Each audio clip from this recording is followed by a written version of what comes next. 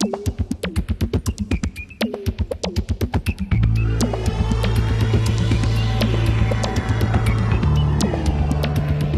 Joe Wallace for Gearwire.com and with Rob Jones of Focusrite Novation, and you're going to show us the Remote SL Compact. I am indeed, yes. It actually comes in two sizes. We've got a 25 key and a 49 key version. It's right here. The first thing you notice about it, and this is the thing that makes it particularly unique, giant screen here, which allows it to display exactly what's assigned to up to 8 controls. That's the parameter names and the values. I don't know if you're familiar with the SL series controllers, but this is the cut down version.